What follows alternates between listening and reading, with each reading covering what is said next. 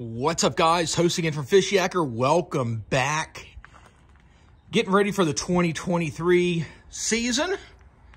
Just adding a couple of PVC 4-inch tube runners to the kayak hauler here. See similar over there on the far side.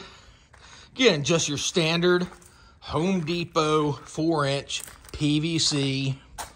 Just cutting them down and just putting the angled connectors on the end of it when I'm done. And gonna connect it to the crossbars with some really basic U-bolts. Super easy, super simple, but really cradles the hull a lot better than just sticking it on the crossbars. So guys, here's the final product.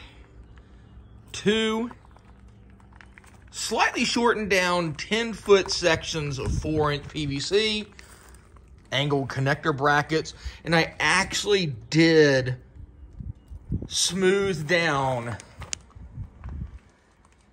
at the joints there to make sure there's nothing there could scratch or damage the hull when I put it up. Spread them out a little bit like I had on the other one there. That way I can easily funnel the bow of the boat up into the cradle.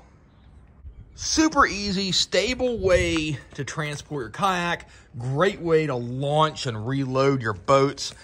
And it distributes any type of weight or pressure on the hull to minimize any damage. All right, guys, if you haven't yet, be sure to click and subscribe to the Fishyaker YouTube channel. Give us a thumbs up. Share the video on all your social media outlets. And we'll catch you on the water. Fishyaker.com, the original kayak rigging video series.